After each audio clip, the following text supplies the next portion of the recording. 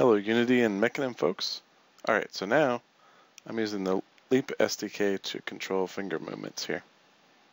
The Leap SDK doesn't tell me which pointable maps to a specific finger, but I can kind of guess based on their IDs. And move them around. Alright, that's the claw hand. Let's switch to a regular hand. Alright, I made some changes to the auto rigger where I can load a config which stores some target information.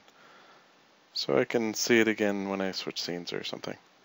It automatically finds the Mixamo fingers.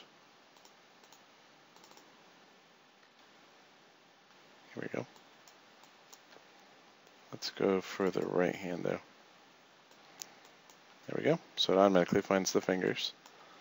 And now I can move individual random fingers when the SDK finally supports mapping to specific fingers.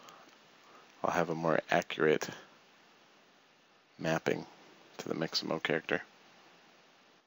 Alright, and of course the Kinect is still connected.